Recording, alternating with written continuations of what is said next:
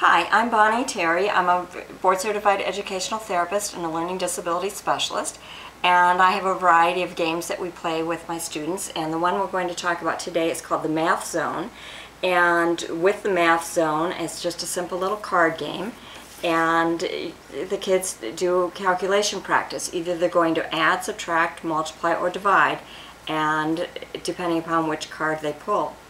And there's also bonus and sorry cards provided. We have an easy level of play, and we have a hard level of play.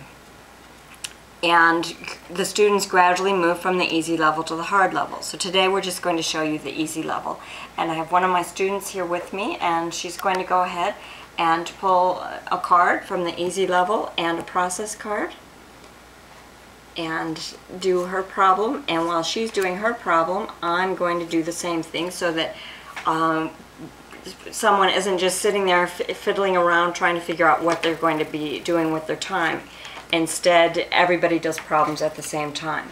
So it looks like you pulled an addition problem, so you need to do 6 plus 2. So can you tell me what the answer is? You're so smart. Now, in order to check your answer, just flip your card over. And you see where it says plus and 8, so you got it right, didn't you? Mm-hmm. So that means that you get 8 points for your turn. And I pulled subtraction, and mine is 8 take away 2, so I only get 6 for my points. So what, I better double check it though. Yep, subtraction is 6. So whatever your point value is, or rather your answer is what your point value winds up being. If I had pulled a multiplication card, it would have been 8 times 2, and I would have gotten 16 points.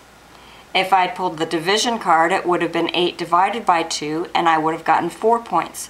So students also get to see how numbers shrink and grow according to the process. So it's a fun way to get in calculation practice.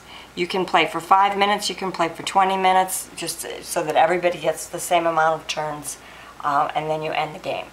So I hope this is helpful to you, and have fun playing games. If you have any questions,